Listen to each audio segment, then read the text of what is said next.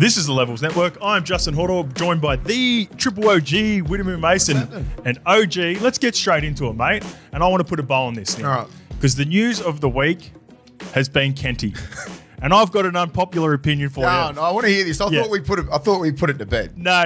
We're going to keep dragging on because, you know, on 360, when Kenty's there, he doesn't just hammer him for a day. They get 3 episodes. And for that reason, I'm going to throw something at you. All right. I'm going to miss Paul Kent because I think he's done, right? Yeah. And this is why I'm going to miss him. When I watch 360, I don't watch it religiously. If anything, I only really watch the clips, right, for the most part, like with a lot of social media or shows that I watch. For me, 360, I watch it for entertainment. I don't watch it to get some tips off coaching. Exactly.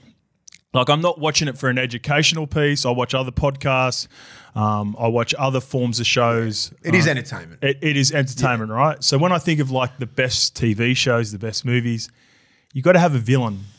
And Paul Kent, even though I disagreed with like 90% of what he always said, it gave us content for our show for most part because we play off it a lot, obviously. And if you take it, I've always taken Kenty, like I've never really taken him seriously, so therefore I don't get offended by a lot of the stuff or, you know, when he says outlandish shit, it's just like, that's just, you're the same probably, right? That's just Kenty being Kenty.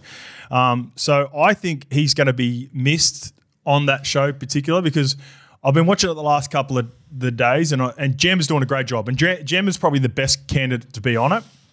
But if you start breaking it down, I sort of saw Kenty as like the Donald Trump of 360, and if you're looking at the next villain's got to be, because Gemma and Braith are both very astute fucking people. Yeah, and they're pretty well thought out. Like when I watched Gemma's takes, I was like, yeah, he's spot on. But that's why I like watching the buy round for Gemma, right? And Braith was always that guy to sort of, you know, center everyone out and make sure, like, at the end of the day, there was some decent opinions chucked in with some rubbish.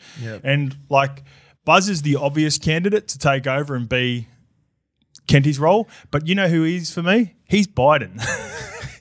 Like when up there, Buzz. When I watch Buzz, I'm like, yeah, he says monotone is boring, and some of the shit just flies over your head. He says some dribbly stuff. He's probably getting a little bit too old for it. Like, you know, like I sort of worry about his health. Like, and that's not even taking the piss. That's just like he's getting to that age, right? So those are how I always viewed those two. And this is not like politics aside. Like I'm not up to date with the politics. I'm just the perception and the aura that they bring. So there's going to be a part of me that misses Paul Kent. And do you think like now? I think so too. Do you think he's done? He will be. Yeah. Unless the boys club just stick up for him massively, and there's a good chance that happens. Who cares? But he's lost all credibility. That's the thing. The thing that he had before the fuck up, the alleged thing that happened before. Yep. He had a lot of credibility. Everyone's thinking like he knows a lot of shit, everything like blah, blah, blah. So once you get caught doing two things like this, credibility is lost. So therefore you watch that show now, everyone's fucking laughing at you. But that's what happens. Like you saw it when he come back. Yeah. And it's like, it ain't the same. Yeah, he didn't have that same vigor, did he? Yeah, he does. And then if he comes back from this, everyone's going to laugh at him. Even in the whole meantime, like I want to sort of drop this whole PK thing because I don't fucking hate the bloke. I just thought it was a funny thing. Yes, if that happened to an average dude and they filmed it, it'd be funny. It was just funnier because it was PK. And look, and this I agree with you, right? With the DV one, the DV case was behind closed doors.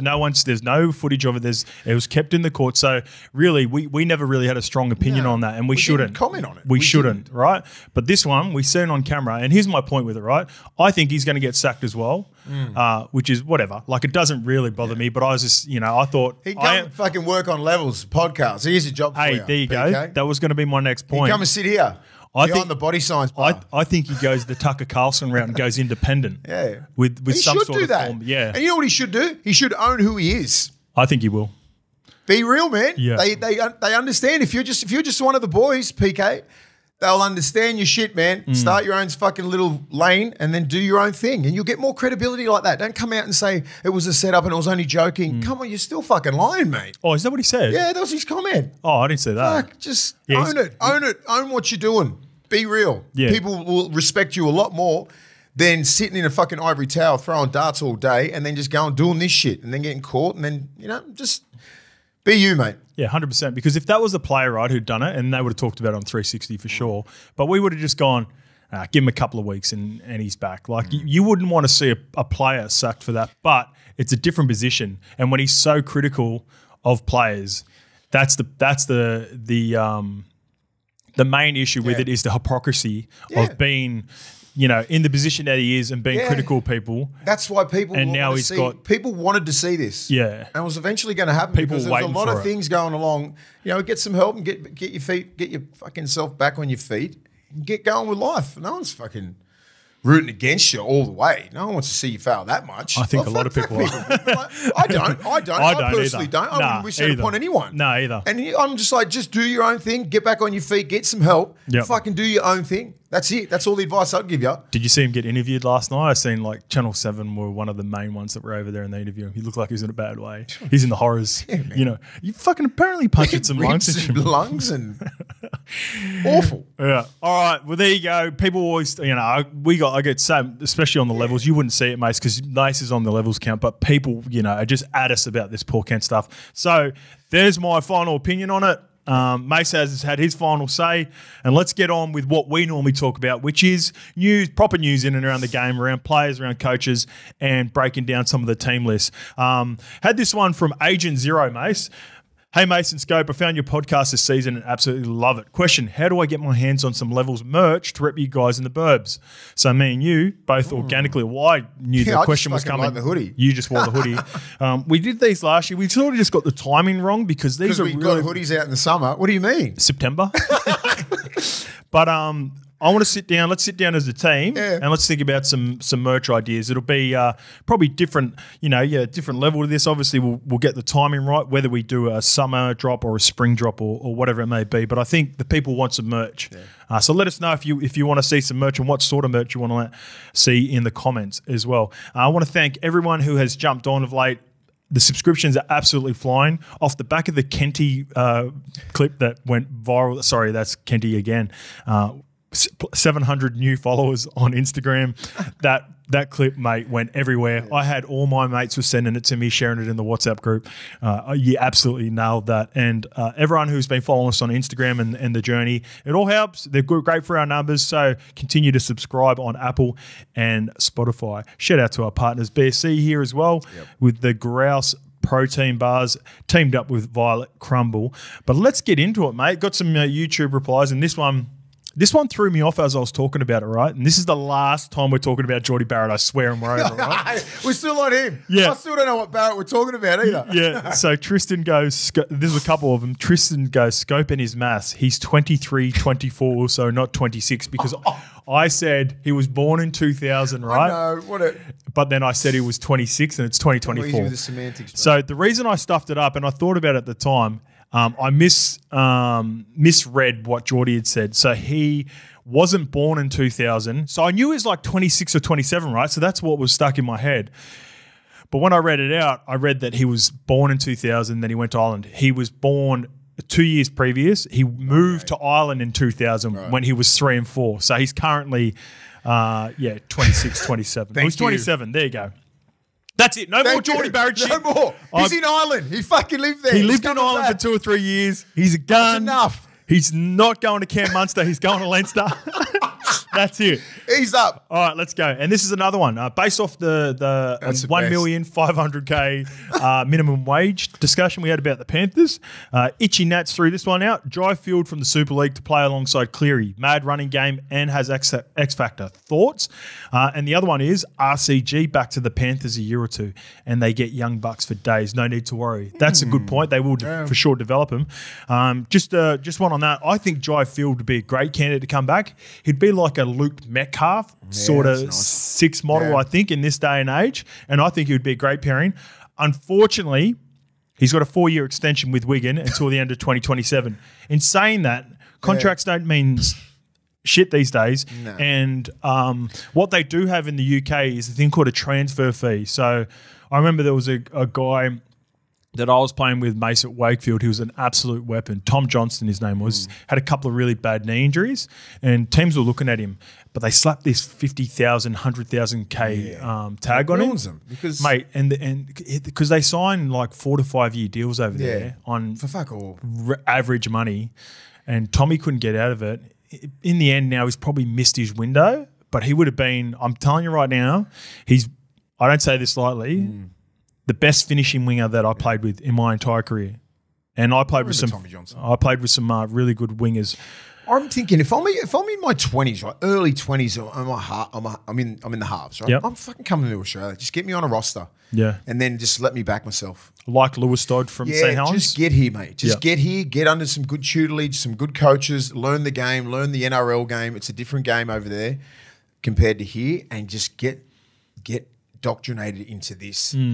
You know, we've got some world-class players over there that are just happy to sit up in the north of England. You know that. They're very content. It's very content, mate. If you want to be great, you got to get over here. And I think just with this now, with the NRL, you're talking $1 million contracts and generational money you can make. You know, they all fucking come from, they're tough bastards up there, man. Fuck yeah. The Pommies are working class. They're just like us down here. And, if I was one of that, even forwards or anything, front rowers and halves, man, if I'm at the top of my game in that, I'm getting over as a young kid. And I think having Sam Burgess and all the couple of coaches over there, they'd be giving that advice too. If there's any young kids at Warrington or anything like, it'd be like, get to South or get to here, get to the NRL, and it could easily be done. But they need to want to come over here. Yeah, they've got to have the want. Yeah. Like Georgie Williams come over here. He could still dominate over here, but he can't get out of his contract again.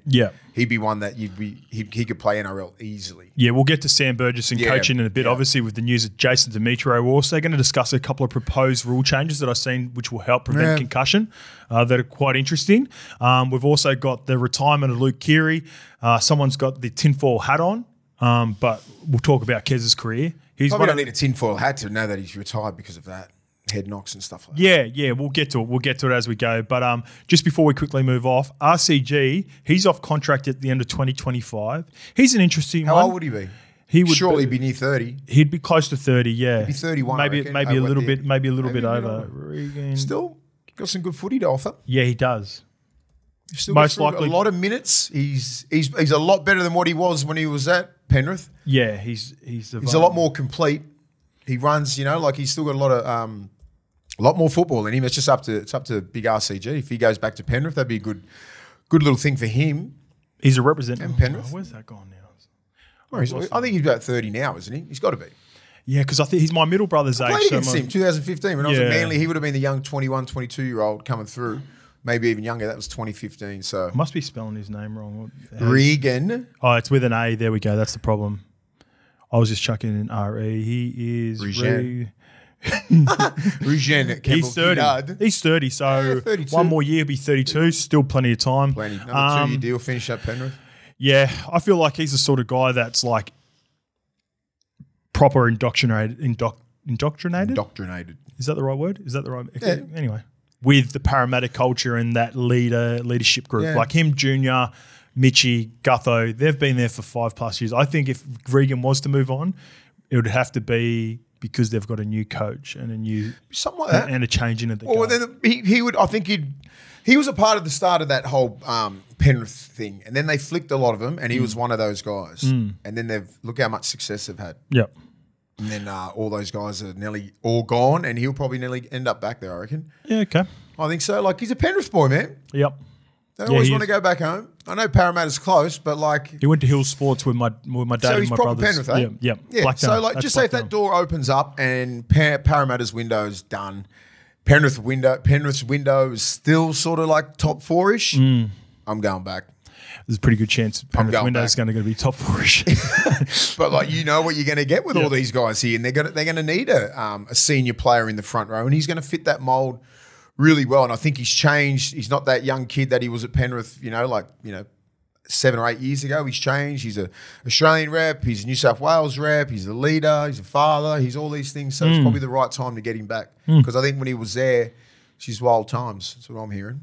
Yeah, like that was a different culture back then when he was there. It wasn't the winning culture that they got now. Yeah. It wasn't set. So I think he can take whatever he's learnt there, bring it back, and just become part of that leadership group over there. You'd be a great addition. All right, mate, let's get into some questions. This one is from Doilo. Well, boys, big Sharkies friend from Dunboyne, Ireland. Dunboyne. Apologies if I've... I love it when we just get these ones from overseas, though. They always get me. And I think now people... I reckon They're people... trying to throw names at you so you can't explain them. No, I think people were throwing like locations at me willy-nilly just so they get their question read. Been listening for the past couple of months after coming across the TikToks, after hearing Horo's Latrell Origin take. Because we're big on TikTok. Have you considered rolling Origin lineup segments, or would you both be more fixed on your 17s regardless of form? Love the pod, boys. Keep it up, Cronulla. Yeah. So the rolling Origin lineups, Mace, you sent yours into us last night. Do you want to? Let's have a. Do you want me to read mine out? Yeah, or do you want to save it for? I was going to say maybe we save it for review, give it one more week, and then we roll it out on review. I think that'd be the best time to do it, and then that way we can. We get an extra week to see if there's any injuries or any form, and then basically we're judging it off. It's fluid, right? It's fluid. We're able to move. Yeah, we can move. It's a rolling Origin lineup. It's like Stephen A's list. It's fluid. Yeah, okay, yeah. That's it, yeah. All right, Doilo, we'll get that going for you on Monday. So it won't be our final Origin lineups. It's just how we're feeling on Monday with the potential to change as we get going. It took me a while to get through like New South Wales last night. Did my head in. I couldn't think of benchies and who to start the prop with Payne and like our back row because of Cam, Yowie. Fuck, I was like, doing my head in. I think I'm sold on pretty much my Queensland lineup is set. Who plays left back row for New South Wales? Who plays on the right? Does Olaquatu come off the bench? Does he? That's what I'm fucking with. Okay. Even Angus Crichton's put himself back in that equation now. Yep.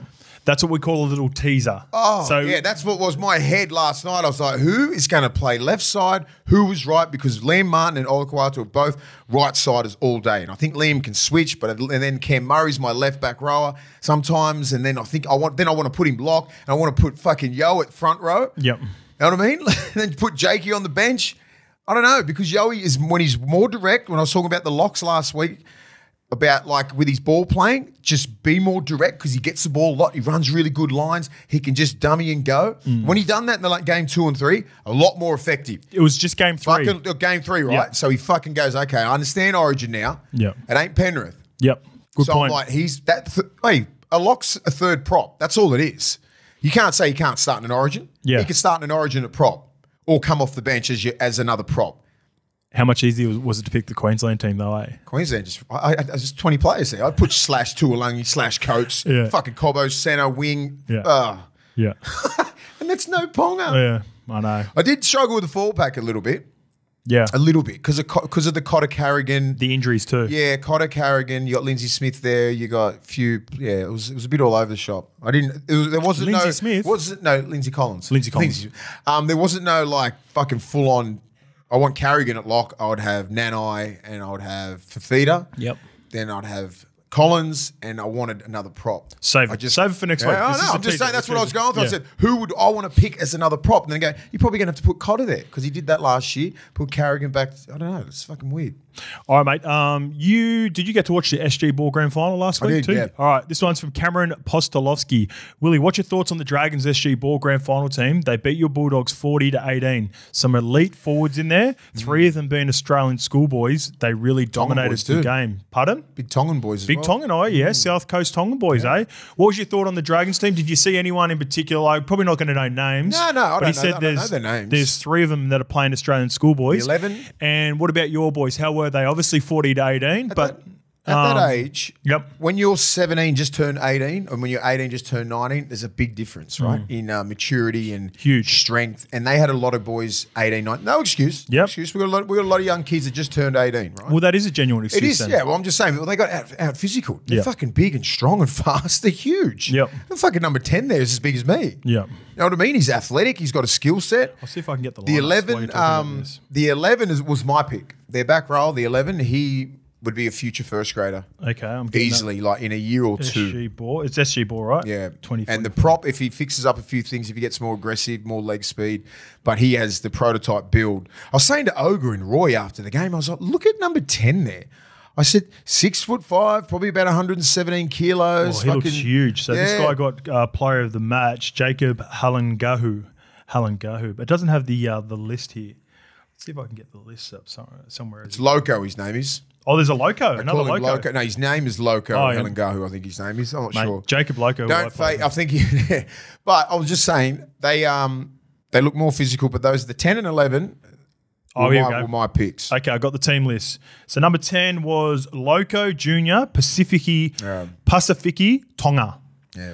And number 11, he got man of the match, Jacob Halengahu. Halengahu, yeah. He's done. He's like a little David Fafita, if I could compare him to that. Yeah, he looks like it. David Fafita is like probably about 6'3", maybe. I reckon he's a big guy. Yep. This guy's probably 6'1". Yep. But a little pocket rocket. But he could just, I'm not sure how that transfers straight into like NRL, but if he learns the pace of the game, getting early ball, I like it because he gets early ball and just tramples everyone. But you're going up against better defenses. But they have the talent to really push for first grade, especially at St. George as well. That's if I'm recruiting now, if I'm in recruitment of any club, that's my ideal size. I want 6'1" to 6'3". Yeah. If you get a genetic beast like yourself or Tino or whatever, probably a little bit more ripped. 105 kilos, ripped, solid. Yeah, plays big minutes, gets early ball, left edge, got good footwork, big minutes. As I said, like good work ethic. Well, that's you know what I mean. That's always your thing with the young poly kids. He doesn't just sit. Yeah, exactly. Like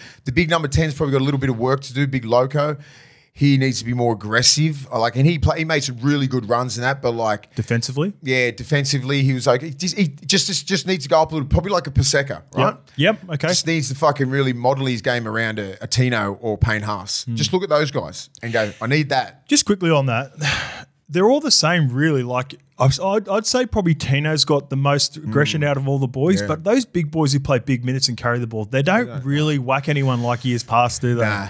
Nah. But they're really being effective. Man. It's effective. Yeah. They're really effective as big guys. Yeah. I think, and it's sometimes I guess when you're a big body and you get all these post contact meters, it must take so much juice out of you. Man. All these big. You're not really trying to go out and use all that energy to try and kill everyone. No. Where like in our era, the pocket it was all rockets about that. Right? It's just about that first 10, 15 minutes of like just flying out. Just Ruben Wiki and shit coming after you. Yeah. Adrian Morley's, Talus's, Petros and all that. Like just absolutely, as I said, like talked about it before, like your head's on a swivel. Like where did that come from? Yeah. Getting hit about 3 times, like bang, bang, bang, shoulder, back, neck. So it's all about that first contact because people, I think they mistake it because they've seen such big hits, like just say 15 years ago. But you're getting hit 3 times in different areas, it's just as hard as that first hit, right? Yeah. And because the runners are so strong as well, it's hard to hit people on their back cleanly. Yeah. Like Stevie Maddow used to just flog you and you're done. Yeah. The hitters are out of the game, the proper hitters, right? You've got a few of them like Victor and that. They've had to peel it back. Yeah, he has. Because of the fucking the head knocks and everything like that. So everyone just like make the tackle, the first contact on the ball, get your underhooks in, the third one hits here, different real estate, and the next one gets legs. And then peels out. That's what I'm saying. The guy just kills legs and then he fucks off and he's got to pick which way to go. So it's like a fucking well-oiled machine if you've got a good defensive system like Penrith, like the Broncos have now, like Penrith have. You know what I mean? Like, they just... So when you think about Penrith, they're probably the best hitting team, but they don't really go chasing the contact, do they? They hold the line, and if you run into Fisher Harris, Leota, Kenny, they'll lick you with technique, but they don't go chasing it real unless you're if you're wedged in the corner, then they'll come at you. Yeah. But if you think about some of the hits where like the Moses Leota one on Trell, it's more the attacker on the back fence. If you're looking to run at someone, they'll get you. Yeah, and that's the only team that'll get you. I think Penrith's got a bunch of hitters. Because you got Fish, Leota, and Kenny. Yoey's pretty good defender, but he ain't like those 3. Nah. They hit different, right? Who's 2? Who's number 2? There's not a clear-cut number 2. I think Roosters are up there with Vic, when Vic goes up and Cheese because they've got that body height. Yep. And then if you Angus Crichton and Lindsay Collins goes. Yep. And Jared. And Jared leads the way. They've got that in them. They've got some proper hitters in them. They're defensive base. Don't forget about that. Don't worry about the 60 points we talked about before. Brisbane can go get it sometimes, but then you got Walters. Because you can spot him up. Because his defense has gotten way better. Yeah. Way better. But he's still a spot in my eyes. Yeah. Because Jensen hits good, Payne Haas hits good, and Carrigan hits good. Well, you don't want to run at anyone else. Of course you're going to get it, Billy. Yeah. And I feel sorry, but that's what happens, right? You had to just remember our 4, Roy, Ogre, myself, Corey Hughes. Who are you going to get at? Yeah. You're going to try and get at Corey Hughes all the time. But he'd have Nugget and Adam Perry, but they'll get you. Yeah. So it's all middles are fucking. They're the hardest workers on the team. But Penrith's the hardest hitters. I watch how they hit. Yes. But it's their line speed into defense and how they work so well together. Yeah. And it's like a well-oiled machine. It's like Melbourne when it was back in the day, man. That's what separates them. They've also got, like, obviously they can hit, but they've got really good technique as well. They stay tight, really. They stay really tight. Their detail at marker, everything is worked fucking to perfection. I reckon they were a part of the leg pulling rule change. Yeah, the change to get you, like, just say, remember how they facing that way. They want you facing that way. Melbourne started that, which is ripping your head the other way. They would stick. And then, like, they'd get you and they'd really hold in the contact and they'd pick the leg up, twist you around, slow death, take you to the ground. But Melbourne started all that shit. Yeah, they were the OGs. Melbourne started all that shit. They're like Melbourne Storm with the contact. Like, Melbourne Storm, like, even though it was frustrating playing Melbourne, there was, like, once Matt Ruhr and the OGs had moved on, but like, then they started getting you, like, in numbers, man. Attacking numbers. Like, we were the guinea pigs for the fucking chicken wings, the crunches, and all that sort of shit, right? Yeah. Because just wind the clock back to about 2002, 3, 4, 5. No one knew about wrestling back then, eh? No one, and what was the most common denominator was big physical sides. Penrith were big physical, Bulldogs, same as the Roosters, the Warriors were like that. Yep. Poor old Melbourne just lost all those hitters, and they've just got all these young up-and-coming guys. Yeah, they were a lot of team, weren't they? They get a guy called John Donahue, who was training fucking Randy Couture over in the UFC, comes over and he's their wrestling coach. Yeah. Shout out to John Donahue. He's a fucking great human. Changed the game. Changed fucking game, but to theirs. Like to favour Melbourne. Smaller team, but would find you in all these. Remember fucking Matt Geyer? Yeah. Little fucker come in and give you a massive crusher tackle and fuck off back to the wing. Yeah. And then you wouldn't know where it happened. Yeah. You wouldn't know where all these things would get fucking chicken wings. So the ref didn't know what was going on. You got players like me getting up, blowing up, Ogre, everyone, all other teams getting up going, the fuck is happening? Yeah. You know how uncomfortable it is to be in a crusher tackle? Yeah, it's worse. With no policing. Yeah. No policing, right? You're getting a little crusher tag and people, oh my God, get me off. I'm going to fucking HIA. Yeah. You just have to wear it. Players now know if they accidentally get in that position, then they pull out. But back in the day, the refs know now. They go on to wrestling sessions and all that sort of shit. So we didn't know what the fuck was going on. The refs didn't have a clue. We're like, he's fucking twisting my arm. They're like, the fuck are you talking about, mate? Yeah. They didn't know. We're going at the scrums. We're talking. So what the fuck is going on? Like to Robbie Kearns and that big Bobby Cass said, the fuck is that? I said, next one's getting a punch in the fucking head. That's the sort of talk that was at scrums. How long until the referees figured it out? 2006, 2007. 3 or 4 years. So we started wrestling in 2006. Yeah. No one gave the fuck for that long because Melbourne weren't winning. They were still getting knocked out in the prelims from us or the Roosters and that. Then they hit then they got into the grand final in 2006. Yep. Then they've fucking been the best team ever. Yep. But they kept the evolution of the wrestling, mate. It was fucking crazy how they got into little tactics and stuff just to throw you off. And it fucking did. And then they just got smarter and smarter and smarter. And they're still doing it. They're still the best at it. People were trying to copy them as they were advancing. Yeah, we started wrestling in 2006. That was our first team. And we just thought, we hate Melbourne because they made us wrestle. You know how fucking bad wrestling is for the game? Now the evolution of the game is all about the contact, right? So I need you run at me, I'm bang, I got the ball is the main thing. And then the other guy tries to get in different real estate, they call it change levels. And then because you can't pick that one leg up, the other third man needs to come in and blade, they call it, whatever, but around 2 legs. And that's in a perfect sort of run. Yep. Then you got to try and get a Fanua Blake or a Payne Haas or Tina. And then you got to fucking manage. You got to manage the tackle, right? That's why there's not many hits on those guys because imagine you're just say Tino's running at you and then bang, late footwork. Fanua Blake, late footwork. You go from trying to hit him to being goes from a shoulder tackle to an arms tackle. He's finding his front or an offload because you want to try and hit Fanua Blake. He wants you to try and hit him because he knows there's no fear factor in the game. This dude ain't going to put a shoulder through my head or my chest. No one's going to fucking fight me. There's no fear factor for a big, strong, physical specimen who's built like that. Got it all in the No bag. one's going to fuck with a dude like that. That's why they're on 1.2 mil. That's why they're all changing the game. That's why everyone's trying to get a fucking Fanua Blake or a Payne Haas or a Tino because they can control the games. Yeah. There's no one can touch them, outcomes. mate. They control outcomes. Like, why else would you pay the guys 1.2? Why else would we be chasing them like that? Because they're the big, dominant alpha male in there that can't be fucked with. That's why everyone's looking for those diamonds out there, man. You're right. Some really good points, mate. And it's not like the big dogs weren't important. Like obviously yourself. They've always been like that, mate. I think for a couple of years they weren't as valued, but now well and truly they're coming back. Yeah, into the game. because look how hard it is to find a genuine fucking gun middle. that can play 60 to 70 minutes, 80 if you want him. There's probably be effective all the time, 95% effective tackling. Probably like 8 or 10. There's fucking hardly, I'd say about 4 or 5. You think there's 4 or 5? Yeah. I think Lindsay Collins has put himself in that position now. Yeah. I think he's a top 5 prop, top 6. Okay. All right, let's get to the biggest news of the week, mate. The Rabbitohs have finally made the call on Jason Demetrio.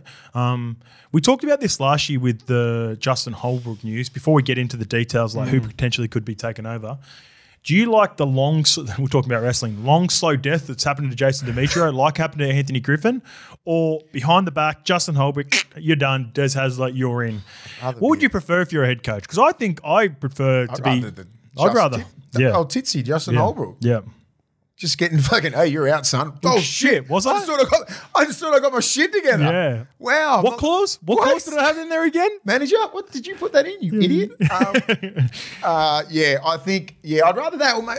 It's hard because then I think some clubs like South's a storied franchise, everything like that, giving a coach like Demetrio, got the keys to the Ferrari, right, last year. Yep. And they fucked it. Blake Solly said in the press conference that he was trying to give Jason Demetrio every chance, right? And that's what he got, and he deserved that, right? Yeah. Because he's got the roster, like Titans and everything. The roster was okay, and I thought Holbrook got hard done by out there, to be honest. But it wasn't working out. Yep. And it's a bit deeper. I know the story at the Titans. It's a bit deeper than just the coaching. It wasn't the coaching. There's a lot of the other shit going on. Okay. But Demetrio, it just fell like so quickly. I've never seen a team just go from killing it. Like we're thinking that they're going to win the grand final last year. They were coming first at round 11 last year, around this time last year. It's crazy. I don't know, probably 5 games ever since. Yeah. It's not that good. So it was always going to happen. All right, so assistant coach Ben Hornby is set to stand in as the club's interim coach. He's already made a whole heap of changes as well for the game, which we'll get to, mate. He's moved Jacob Gagai was supposed to be playing the wing. He's moved Tass to the wing, Cheekham to the centres, but we'll get to that when we break down the game.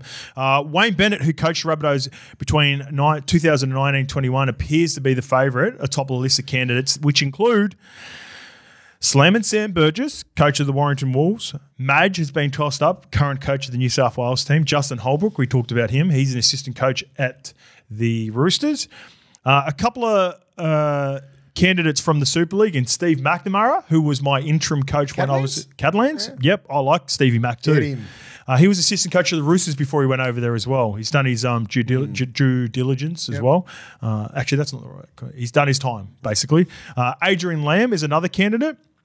And I think that makes a lot of sense for a couple of reasons. And then they've also chucked in Michael Checker, who has tossed his name up. He tossed his name up for the Tigers gig, and now he coached Lebanon in the World Cup a couple of years ago. And I think he's got an interest in coaching in the NRL. If you were to rank them in favourites, top of your list, if you're a South Sydney fan member player, who would be your ideal candidate? Outside of Wayne. Yeah, well, that's fucking hard, isn't it? Because he's the guy. But I'll just say quickly on Wayne, like, he said that he'd be interested, right? Yes. Yeah, I know, but like, different. It's a big difference, man. Like he got him to 4 years in a row. It was either the prelim or a grand final, and that was a totally different team. And now it looks like it's in shambles. I don't think Wayne's going to a team like that. It's still a good roster, mate, and it's pretty much the same roster that he had before he left, except now it's got Jack Whiten. And you don't think he can get the best out of those players? Here's my thing with it, and this is what's been tossed up in the media. There's this thought process that Wayne's trying to stall it. This is media, but trying to stall it because there's also interest in him apparently from the Eels if the Eels job was to become available. Yeah. Now. If it's out of I don't know Wayne out like of those two, it's South. I don't know Wayne like you. You've already said that it doesn't seem like it was big. But when you say the roster, right, you think it's better than it was when they got to the grand final. You think it's exactly the same. Obviously, without Adam Reynolds. Yeah, Ren's gone, so they're missing a halfback. But that's about it. Who else? That's about it. Yeah, really? that's it. Okay, well, fuck. There could be some South fans screaming at us right now, throwing some names out there. But like, I felt like in the last couple of years they didn't lose anyone of note before the Adam Reynolds, like he always changed. They're obviously bringing him in. You think he'd be able to get the best out of Latrell and Cody, obviously, because he's got a great relationship. He's the only one with who them. can. Jack Whiten is a plus. That's a guy that he hadn't had, but he'd love Jack. He'd love Jack. He would love him. Yeah. Oh well, it makes more sense. Like if you're Wayne, all right. Now this is your Wayne, and two jobs do become available. Now, we know South is available, but there's all this chat around Parramatta. You're looking at the rosters purely. That's it. Nothing else that's involved with it. Because when it comes to Wayne, whatever's the front office and that, he dictates, like he controls the team, right? He always controls the list. And then all the other people that are involved who think they're involved, they're just in the back burner, right?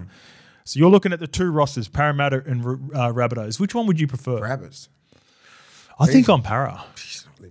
He's not going out there. Yeah, but no. The rosters, South and Parramatta's rosters both pretty even. Yeah, that's my point. So it'll just be preference now for him, and he knows he's comfortable at South, and he knows the area, he knows how to get around, and he lives there. I know where he lives, and he's probably missing fucking Barbarian so he can get that mad fade because Ahmed cuts his hair. Yeah, I know. Imagine trying to go. Have you seen Wayne's hair? Yeah. There's about 10 strands of hair on his head. Yeah. Imagine trying to give him a fade. He goes, "Can't you just cut that, mate?" Surely he's not. I threw him in there. I should go to see my mates. Surely it's 20 of the best for a little trim. I think I could cut Wayne's hair. It's not that hard. Anyway, I think he's very familiar with the area. Yeah. You know, 4 years here. I remember seeing him down Maroubra Junction in the Woolworths, and he's just part of the fabric down here. I think he probably misses that a little bit. Okay. Mrs. You, your coffee updates, and exactly, mate. Give us some good intel at levels. With him a fair bit, mate. We just sit there around and just go around for a fucking glass of water and just talk footy and life, mate. So it'd be good to see him get back there.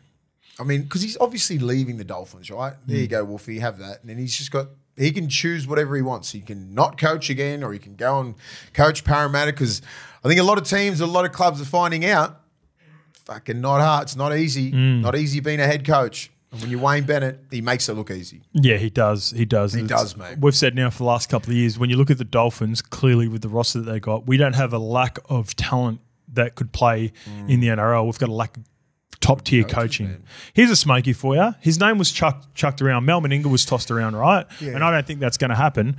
But the current assistant coach for the Australian team with Mel Meninga is Adrian Lamb. Now, he's the current Lee Leopards coach.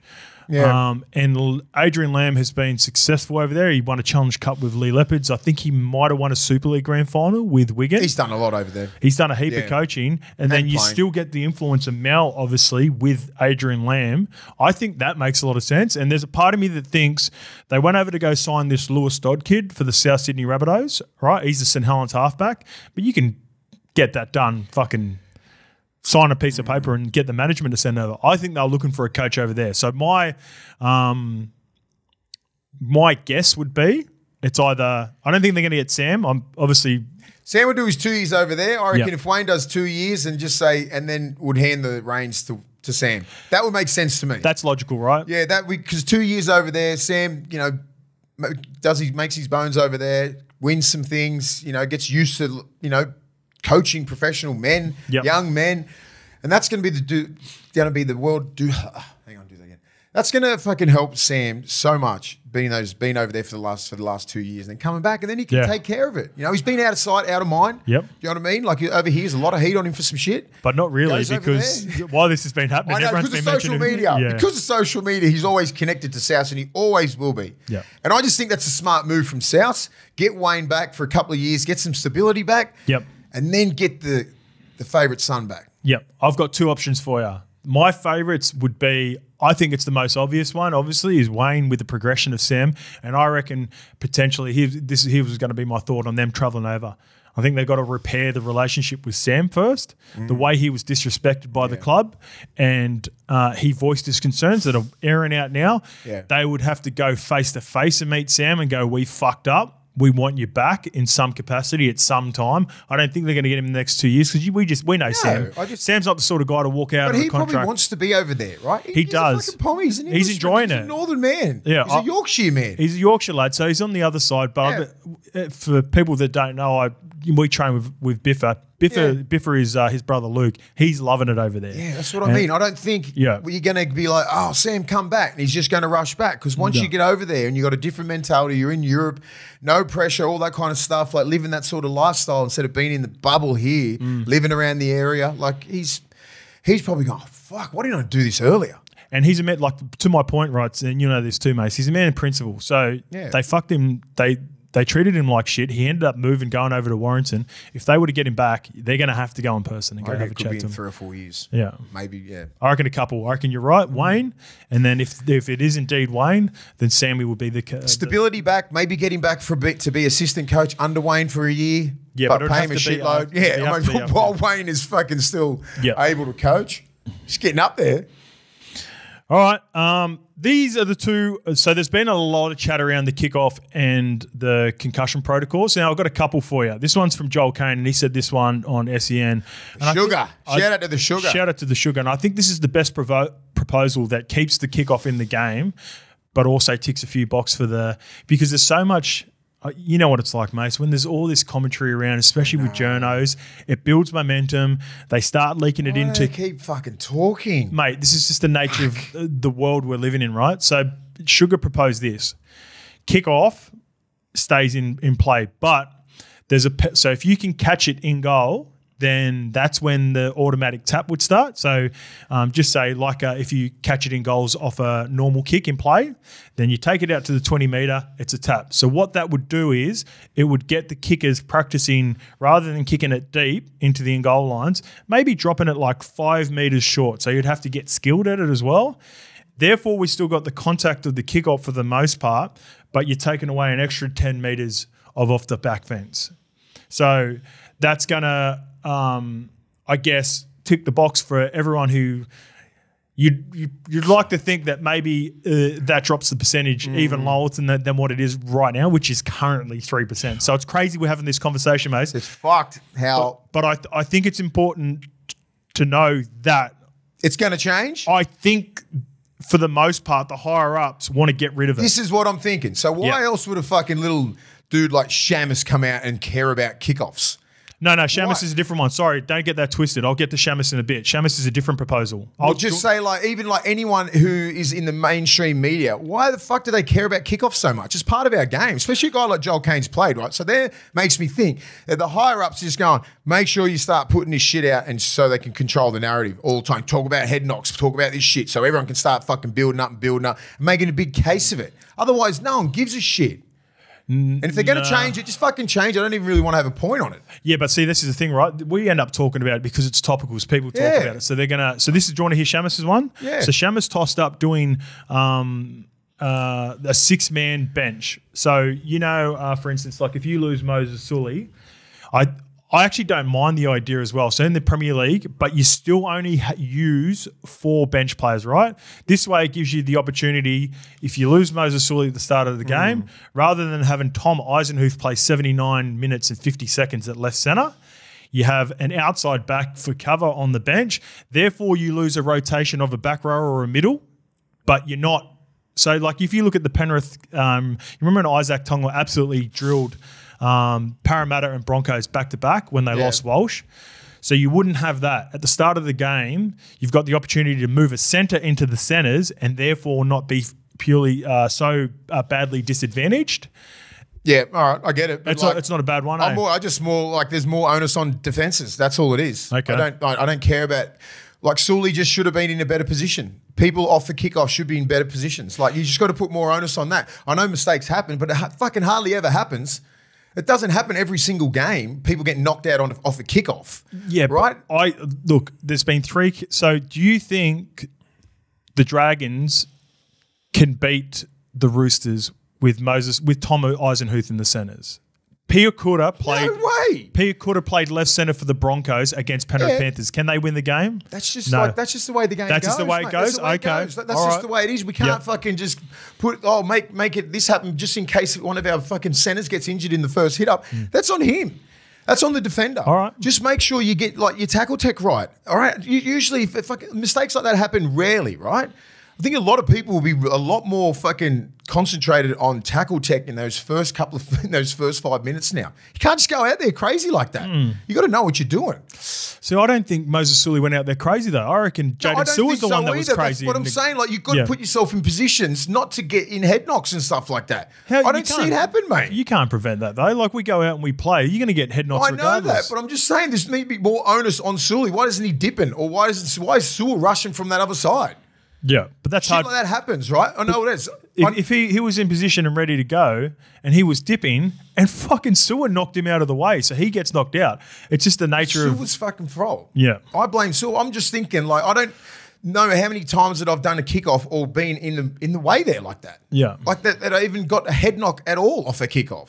I've taken fucking hundreds of them. I never did as well. Yeah, that's what I'm saying. So there needs to be more like awareness when you're running down. Like, all right, I've got the ball. I've got this, as I said before. It's like taking a fucking hit up off the 9. Like, just, I don't know. There just needs to be more onus on defenders. And that's all they do in NRL like systems now is defense. And you would be I'm surprised how many head knocks there are. I'm very surprised because that's all they do. It's fucking 70% defense, mate. But I think the game's getting faster and faster, and the athletes are getting fitter and stronger, and therefore there's going to be more opportunities. Even though I think it's what we sign up for. It's a part of the game. Yeah. I just think if you had an option, I actually like the Shamus idea. I think it would be great to have, if I lost Moses Sully, if I lost Bailey Simonson for Parramatta, and I got an option for a guy that probably wasn't going to play, and then if everything goes well, I still use my normal bench rotation, which would normally be a hybrid 14, like your dummy half lock, and then you got your big boys ready to go. But if an outside Bailey Simonson goes down, Moses Sully goes down, Reece Walsh goes down in the first 10 minutes of the Broncos game against Penrith, then I go, all right, let's chuck Tristan Saylor on at fullback rather than move and put Pia Kura to the centres, you know? That would be my proposal, and I think that would give us a better quality of game rather than the blowouts that happen in all three of those games. Yeah. All right, this one is on the Roosters. Luke Keary has announced that he will retire from rugby league at the end of 2024 season. So, Kez made his NRL debut for South Sydney in round 9 of 2013, played 63 games, obviously won a GF there in 2014. Yeah. He played 1,167 for the Roosters. Keary made his debut in the 2017 season. To date, he has won 2 premierships with the Roosters, couple of World Club challenges. He's obviously the Clive Churchill Medal that stands out, and everyone will talk about for years. Do you reckon that's one of the most which one talked about performances of all time? Because Cooper Cronk plays with the busted shoulder, and Keary gets Clive Churchill completely controlled the game. Oh, you think it was a great performance or bad? No, the most talked about. Oh, it was a great performance. Yeah, he won the Clive Churchill on a team that with a halfback who one arm. It's great. Grab my strong hand. How bad was he? Remember, I just saw come back with you just like yeah. Keary, mate, what a great career. What a player. Great little career that he's fucking notched up. What do you reckon Kez lines up in terms of like plays? Do you reckon he's in the James Maloney sort of bit higher than Jimmy? He's played tests. Remember, like just after 2017, he was the 6th for Australia. Then he done his ACL, and Munster wasn't the 6th, and he was nearly at the peak of his powers there. They were coming up through the same sort of. He was just a little bit before money. He had all the origin dilemma too, right? Yeah. Because he was born in Queensland, but then moved to New South Wales. But jeez, don't go there, Queensland. I think he obviously wanted to play for Queensland. Israel Folau. Remember, he had the origin jersey on as a kid growing up. Queensland origin jersey? Yeah, he wanted to be a Queenslander, but he was eligible for New South Wales. So that got messy for him, right? No, but like if he'd played more origin games, then obviously... I think injuries took its toll, head knocks took its toll, and I think he's tapped out at the right time. Yep. Health is wealth, I always say that. There's a lot more to life than just rugby league. You'll figure that out when he's retired at the end of the year. Great career, but he's done everything in the game. He's done every single thing that he could do. My little mate loves his golf too, so I think he'll be playing some golf. I think he'll be on the tour with like me, Wado. Did he sign another year? He did have one more year left, I think. So he's not medically retiring or anything like that. It's just a little conversation. Okay, yep. Between, it's not medically retiring, is it? It's just him saying he's retiring? I think. But he has a year left? Yeah, I believe so. So he would have had a chat with the higher ups. And all right, well, this one comes from Jack. Don't just walk away from $1 million. Jack with... all right, boys, love the potty all the way from the UK. Got a question for the potty. Do you think the Chooks have convinced Keary to retire due to the ongoing battle in the team with Walker and Keary? Definitely not. Definitely not that. I just think he's just gone, can I do another preseason? Because the preseason is full of fucking absolute sweat boxes and wrestling and collisions, and he's probably just done his research on his brain and his health and just looked at it and gone, risk and reward. I've done everything in the game. I can happily, financially, mentally get out of this game. Yep. Healthy, and thank you NRL. I'm done. All right, and And probably had a conversation with the Roosters, and they're like, I'll get to What are that. your Yeah, thoughts? I'll finish off what he said as well. Also, could you give them a shout out to the mighty Warrington Wolves, coached by Slam and Salmon? They're in the Challenge Cup semi-final in a couple of weeks, and Shit, Sammy I didn't know that. and the boys need a boost because they've had a couple of rough performances. Maybe the South News is getting a big slamming over there.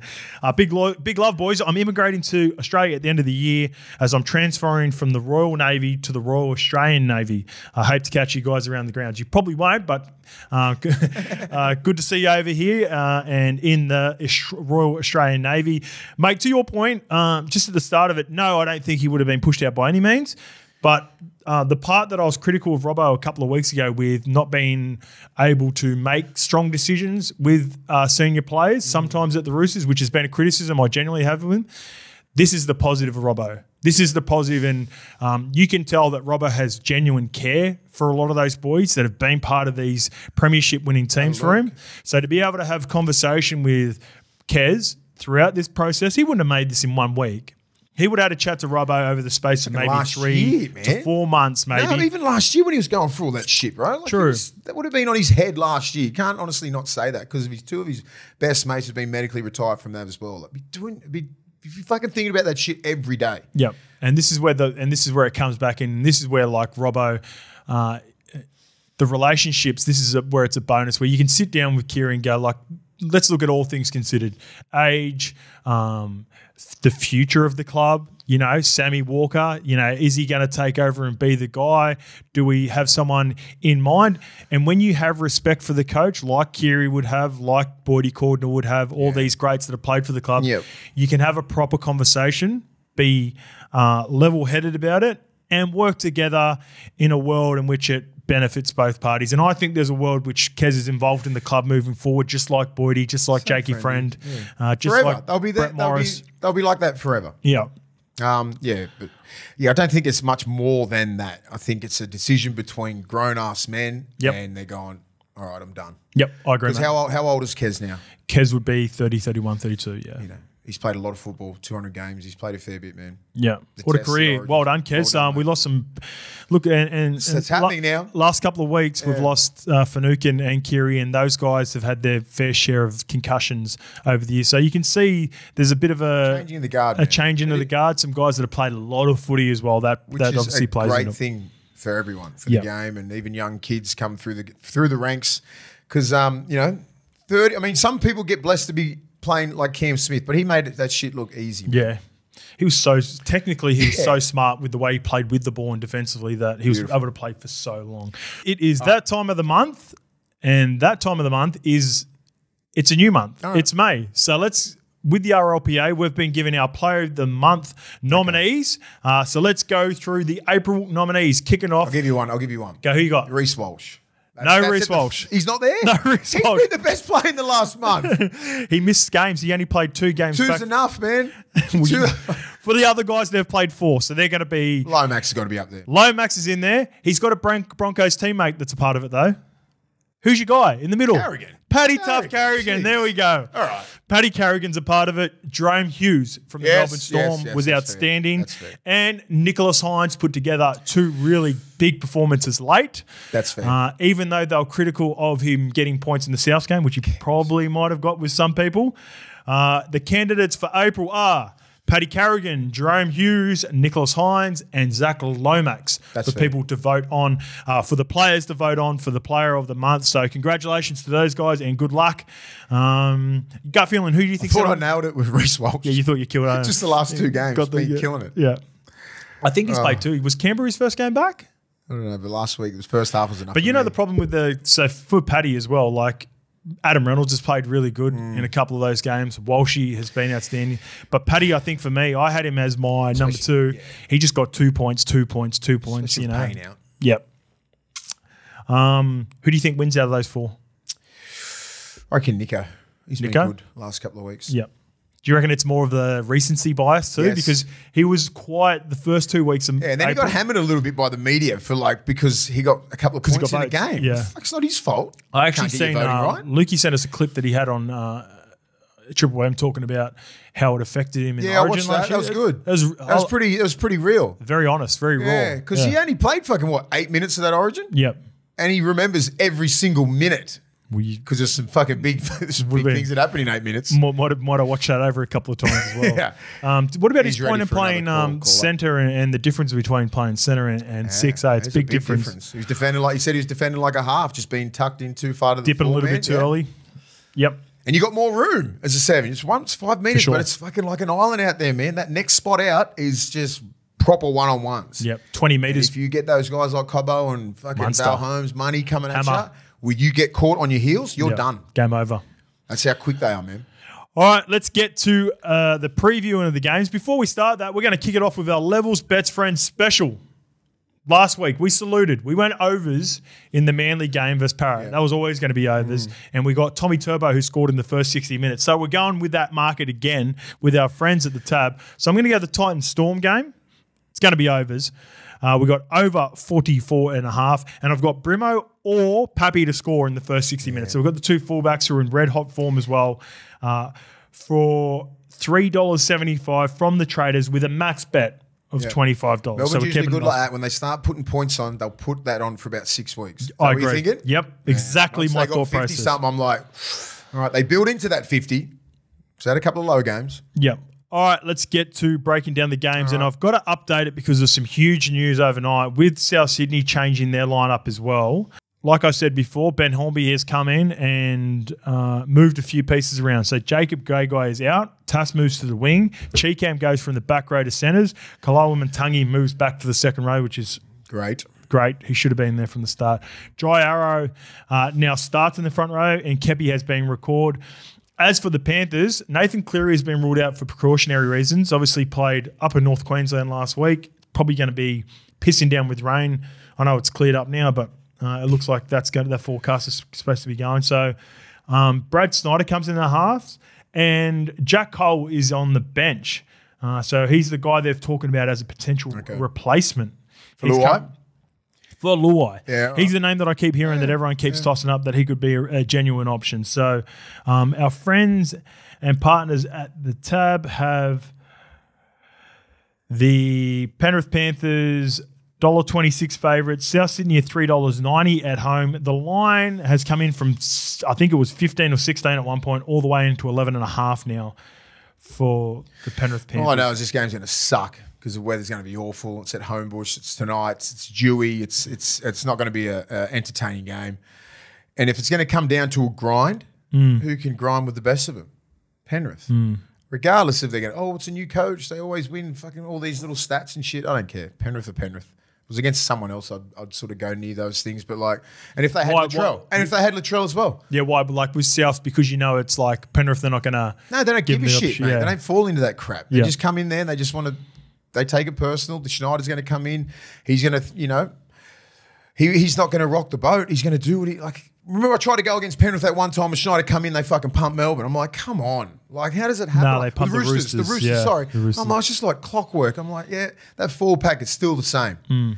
Try and beat that. Yep. That's where their weakness is, South. I agree, mate. I've gone Panthers at -11.5. By the sounds as you're on the same, you agree. $1.85. And he's been showing some bounce. There's all this chat around Nico at the moment. Jerome Luai, anytime try scorer, $3.75. I think this is a game. It's all right, man. He maybe gets on a scrappy kick, maybe a lost ball, maybe kicking to the 3-man. Someone taps it back. Maybe one of those little tries. Well, who's going to go for that? This is a little trial. I mean, who's going to be the 6 for New South Wales? We've got Nico locked in, haven't we? Who's the other two? Luai and Cody. Yes. Cody's the incumbent. Oh, yes. Let's look at this game, right? Yep. And go, okay, whoever gets the nod on this game. If Cody has a big game against the team, but Cody needs fucking to be playing like Cody Walker to get that blue spot back. Yep. Because Nico's got something to say. All right, the Seagulls play the Raiders tomorrow at 6 p.m, the first game of Friday night. The Seagulls, Daly Cherry Evans will be playing. He had a successful downgrade on his charge for a dangerous throw. T. Sips is back. Toa Fafoa Sipley is back as well. He will return on the bench. As for the Raiders, Elliot Whitehead will return. Albert Hopper-Whitey moves to fullback in place of Chevy Stewart. And Nick Kotrick comes in on the wing for James Schiller. Our partners and friends at the tab currently have Manly $1.26 favourites. The line is 12.5. So do you think Manly are going to win 13 plus? Canberra at $3.90 if you think they can win as underdogs. 4 Pines, Manly. Yeah. Oh man, I think they can. Yeah, because you got DC. If they didn't have DCE, they're going to miss Olakawatu, but he hasn't been that damaging of late. Yeah, I think they can really dust Canberra. My concern is the weather. I think that plays into Canberra's hands, the weather. But I'm still going Manly. 13 plus? Is that 13 I think I can get 30. I don't think 13 plus is a big deal these days. It's not a big deal. You hold it tight, and then it's one, 2 or 3 tries at the back. It always happens, man. Do you agree with my concerns on Manly playing in that sort of weather, though? Yeah, but that ground's mad. It's not fucking 2006. You're right. The ground is, Brookie ain't the dirty little thing it was fucking 10 years ago. How bad was that ground? Oh. When it was like, if we were talking about 4 Pines now, in 2008, 9, 10, or whatever, until last year, it was the worst ground. Yeah. It's thick. And if you're a Manly player, you love it, right? Back in those days. Chalky and Killer and all those blokes and all those We guys had the sort of team for it. It was thick and it was just yuck. Jason King, Cotty, big, love it. They love Brookie. Yeah. I used to love playing at Brookie as well. Yeah. But you'd warm up out the back and then, or maybe on the field, and then get on that field. I don't care how fast you felt. You are fatigued in 5 minutes. Yeah. I'm like, what the fuck is wrong with my legs? So that's why you try and warm up on the field most of the times, and they wouldn't let you warm up on the field. Now it's a fast pitch. Now it's one of the best pitches in the game. So, so I'm not concerned about the ground. I love what Turbo's doing. And I think he's coming into his own. He's coming into his own. He's really putting that foot down, and he's changing games by himself pretty much. Love it, because I'm on Manly minus 12.5, so give me Manly 13 plus and Tommy Turbo as my anytime try scorer. Only $1.95, but I think he gets the job done. Moving on to the Broncos versus the Roosters up at Suncorp. Now, this is probably the game of the round. Ezra Mam and Selwyn Cobbo both return. Ooh. Jordan Ricky suffered a facial cut of training, but he should be sweet. Still a good sort. Corey Oates, still way better sort than us. Roosters, Victor Radley has been included in the reserves and could be a late inclusion at the expense of Siwa Wong.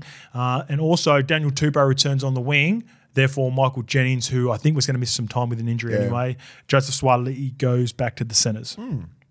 It's a good game, man. It's a little Littman's test for the Roosters. Do you want to know the odds, mate? Yep. $1.45 favourites, the Brisbane Broncos with the tab. $2.75, the Sydney Roosters. The line is 7.5. It's a juicy line. It's a very juicy line.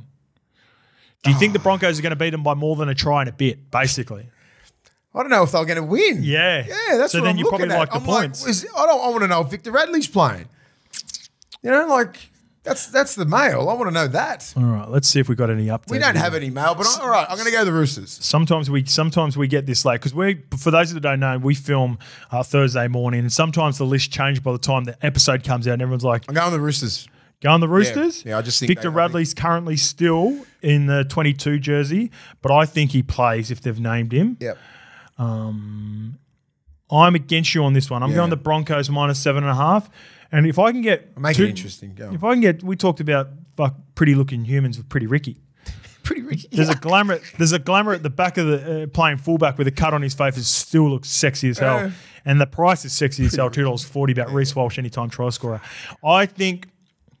Revenge game for round zero for these boys. They're my team to win the competition.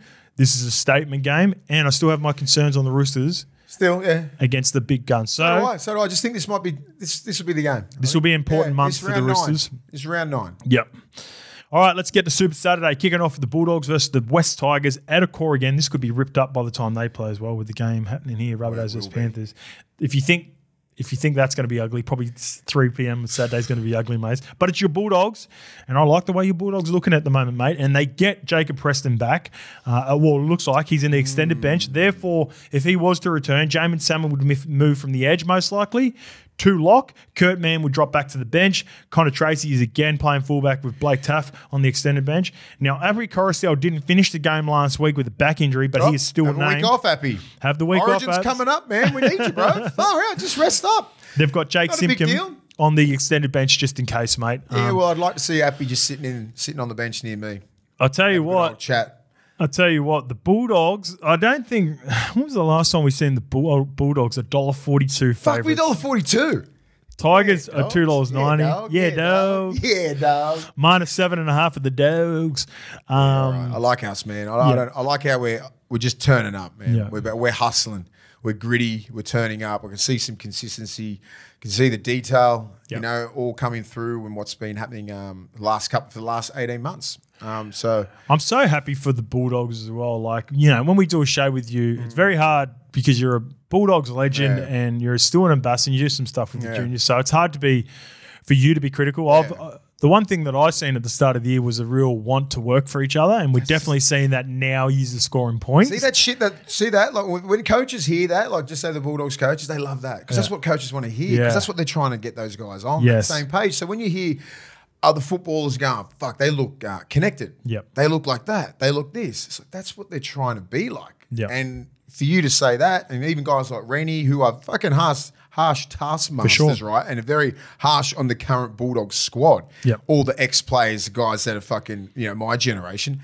When they say stuff like that, it means a lot, right? It's the highest praise. Yeah, it's the highest praise from former players and even current players and whatever. They're going, okay, they look connected. They look like doing stuff for each other because every coach would want their team to look connected. Yeah, for sure. And that's what's happening now. Because attack will come. Keep working on that. Attack will come, and it is now coming for him. I watched the Matty Johns late night show on Sunday after the games, and Stephen Crichton and Jacob Kraz were on. Yeah. One thing I noticed, Kraz. I love Kraz is fucking hilarious. He's a gun, and he is. You know what? You need a strong Lebanese presence for the Bulldogs. You do. We always do. You do, mate. You do. With the fan Hazard base. to Kraz, man, just pass the baton on. I think it's important because you've got such a strong Lebanese fan base. So that's another underrated part of.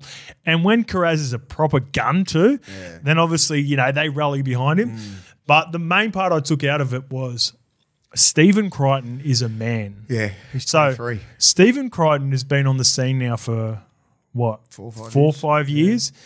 And, you know, sometimes we look at players that hit the scene so early like him, Suoli'i, you know, all these players. I probably think, like, even Sabi showing glimpses of it for Manly. They hit the scene when they're 18, 19 because they're just genetically gifted. Yeah. I'm looking at Stephen Crichton now, and I never thought him as a kid, but he is a fucking man now. Big man. And you can tell he's having an impact on that team. I love the way he talks. I love the way he's just got a presence about him. And give 100% of the credit give a lot of credit to Cameron Ciraldo, but I reckon Stephen Crichton's he's put a lot of belief in this team as captain, and he's a candidate for captain of the year so far for me already. Yeah. And it'll be interesting to see what happens. If we make the 8, he should get it. He'll be right up there. Yeah. He'll be right up there. He's been really good. And he's got no ego, mate. They talked about moving positions and playing fullback. He always says the right things. He looks like he's a team player. Really impressive. Man. He's a really impressive. He's very impressive player. human. I like your Bulldogs, mate. I've gone them -7.5, and I got some value. And he's sort of guy. He hasn't been talked about as much, and I think he likes it this way. Matty Burton. Yeah, he hasn't known. No one's really talking about Matty Burton. Everyone's talking about kicks. Everyone's talking about Sherry. Everyone's talking about Connor the Tracy link, doing man. a job. He's the dude. If you give me $5 for Matty Burton anytime try scorer at Off the 3 left o'clock, foot, right palm. bang, game over. Give me that. It's one of my favourite bets of the Little weekend. show and go for kicks. Love it. Get that little jousting stick Or out. maybe he plays short, wraps around, little offload, something like that. That's the way. Little maybe short dummy to the open, go the blind. Love it. Burrow Love it. over. I think you might score a couple. Anyway, Be good. speaking of strong ball running 5'8", there's none better in the game than my little mate Cam Munster, who will play his 200th game. Big one. For the Melbourne Storm against the Titans up there at Gold Coast at Seabass Super Stadium. So for the Titans, they lose Mo Fotuaika, which is a huge out. Joe Stimson will start at prop. David Fifita is named to start, but we know he loves coming off the bench. As for the Storm, Nelson Asafa-Solomona. No. Not against 200 game Melbourne. Yeah, they don't lose these games. Yeah. They get up. This is the team that get up for all these little things. Yeah, I agree. You know, the individual accolades, the 200 gamers, the 300 gamers, the 250, the 100. They never lose them, mate. It doesn't feel like And it does. especially for a Cam Munster having his 200th. Yeah. Amount of effort that would be put into that. He's going to go hard, Just from everyone else, man. We know what Cam Munster can do. It's just everyone else putting in that extra effort for him. That's how much respect he's held in down there. All right, Nelson Asafa-Solomona has been named, but he come off the Anzac Day test. It looked like he'd done his hammy, so I'll be surprised if he plays. As for, you mentioned Matt Guy before. Do you reckon the modern day Matt Guy for the Melbourne Storm is Tyrone Wishart now? He's playing on the wing. He's He plays everywhere. 6. He plays hooker. Is he on the wing? He's on the wing this week for Xavier wow. Coates. Like I would be surprised if Suafolongo was not part of this lineup. And why hasn't he been? because Ryan Pappenhausen plays fullback for him. Okay, but we can't put him at 14, eh? So I think hard. I think they could. So I think maybe we see Falongo at 14 as cover, but I wouldn't be surprised maybe they give him a go on the wing over Tyron Wishart. What do you mean? Yeah. Just put him in. I know the Wishart name is strong on the wings, but Tyron Wishart's more of a He's a hybrid, man. Hybrid through the middle. He can play anywhere. That's probably going to be to his fault as well. Yes, he'll be one of those He's players. going to play 100 games and we don't know what position. He probably played 5 in each. All right, so the Melbourne Storm are $1.18 favourites. Obviously, the Gold Coast Titans are $4.80. The line is 14.5. I think it's going to be a touch-up as well, Mace. And I've got to go the money man on his 200th game. Cam Munster, $3.10. I was furious I didn't have him last week when he crossed over. And he was going after that game. Minus 14.5 the Storm as well. Moving on to the last game of Super Saturday, we have the Cowboys at home to the Dolphins. Hylam Lukey Stowe is named to play with his return on the bench coming at the expense of Jake Granville. Viliami Vailea, I'm really excited to see him play. I think he's a real player, or he's a player that can really insert himself on this lineup with a big game because Tom Chester has done his hamstring and he is out. Yeah. As for the Dolphins, they've got a couple of big names coming back too. Felice Kafusi is back. Connolly Lemuelu. Jesse Bromwich has been named, but he was 50-50 at the back end of that game as well against, who do they play? The Knights, which could see Muddas Wallace of the Jared variety back in the team as well. The Tab have this game at $1.40 Cowboys, $3 Dolphins, and the line is 8.5. I think if they can capitalise off a little bit of good form last week against Penrith and just start off with that sort of energy and attack like that and defend like that for 80 minutes, they'll get this game. Because they nearly got Penrith. That fucking intercept before half time and a couple of little soft tries. 2 minutes one in. off the kick, you know what I mean? Like Valame drops that ball, Martin scores. They that was win the the difference. game. So I think they can just, if they grow off that, they can make a run for it. Yep, I agree. I got the Cowboys minus 8.5, and I do like Viliami Vailea as well. So give me him. Some people missing for Origin, so they need to grab these fucking points now. Yep, for sure. Otherwise, they'll really fall down. All right, moving on to the Knights versus Warriors at McDonald James Stadium on Sunday at 2 p.m. Jacob Saifidi is in doubt, therefore Jack Hetherington is back from suspension, so he could likely swap in for him. The Warriors are set to run as per program with Bunty Afoa set to play after missing some time, and Kurt Capewell was also back. Our partners and friends at the Tab have the Newcastle Knights $2.35 underdogs at home, $1.60 favourites the Warriors despite the poor form of recent times, and the line is minus 4.5. How do you see this game going? I like the Warriors still. Yeah, I just feel like they're not that far away. They've lost some big games at home, which is very. It's just really weird how they've lost them. They just feel like they're in the game and they just seem to lose it. And it's defensively. Yeah, it's defensively. Nothing's in attack. They're just leaking soft tries. So the last 3 games, the Manly game where they should have got beaten, they're lucky they got 1 point off that. They call it back to 1 point. Then they get hammered by the Dragons at Win, and you said they're hard to beat down at Win, Dragons, remember? Yeah. And then a poor performance at home against the Titans, who hadn't had a win. But the Titans were great, but it's still, they hadn't won all year. So I had the Knights last week, and I was happy with getting the win, but nothing like a road game up in Newcastle. Yeah. It's going to be hard, man. Yeah. Because Newcastle, they're not giving up on their season because of KP. No way. They'll probably think, like Hastings has got another chance to impress and Gamble and all these guys. Like, they got to galvanise. And games like this can really, like last week can really galvanise them going into this week, right? And then, how do the Warriors, what are the Warriors made of, right? We're going to fucking see it the next couple of weeks because they've had some poor defeats. And poor performances. Like they've got all the attack in the world. They just need to get their shit together in defense because that's what wins competitions. If they want to be a threat at the end of the year, get that shit together.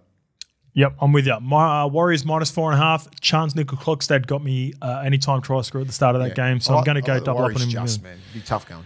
Tough game. All right, the last game is the Cronulla Sharks at home in the derby against the Dragons. Toby Rudolph comes back into the bench at the expense of Topuha. The Dragons, Luciano Leilua is set to return from injury. Therefore, Ben Mudders-Marcilla would likely be the player that drops out. With Moses Sully missing out, Zach Lomax goes back to the centres. Mace. It's be hard. Cronulla, $1.20. Dragons, $4.50 underdogs. The line is 13.5. Do you think the Sharks are going to beat them 13 plus? Yeah.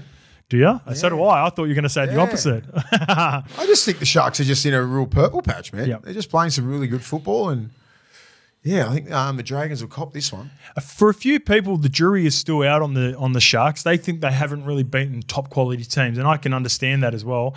I've sort of been a little bit the same. Like, I've been on the Sharks, but like, look at their wins. So they've obviously the Raiders without Fogarty, they hammered them.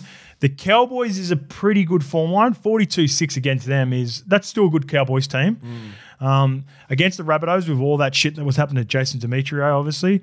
And then the Raiders 36-22 when the Raiders were winning that game 18-0. So the Dragons, the Sharks have the Dragons, which is a derby. I think the Dragons will be up for it. The Flano shit talk, which I think is going to go against them, by the way. I'm going to swap. Are you going to swap? I'm going to go the Dragons. I didn't mean to talk you out of it, but because I'm actually on the Sharks myself. I just think St George has got something. Okay. And they've got a good upset in them. You know, and I just think they got enough tools there to win and enough motivation. You know why I think they've got to beat them? So they play the Dragons this week. Flano's talked a little bit of shit in the presser as well. Yeah. So I think that'll add to they love their coach, eh? Then they've got to go in rounds 10, 11, 12, going into Origin, Storm at Melbourne, Roosters at home, Panthers at home. So they have to win this game. Yeah. And it's a derby. It's always fucking hard. Yeah. So I'm going to go. I'm on them, mate. Obviously. You going to go St George? No, I'm on the on the Sharks. Yeah, that's what I mean. I didn't mean to talk you out of it as well. And I'm going to go. I just feel like they're all right, St George. They're better than last week. Yes, they are. That was disgraceful. Yeah, I still think the Sharks are just going to get that line right at the end. Right. Nico Hines, anytime try scorer at $3.75. As always, we want everyone to be gambling safe during the footy season. So please keep front of mind. What are you really gambling with?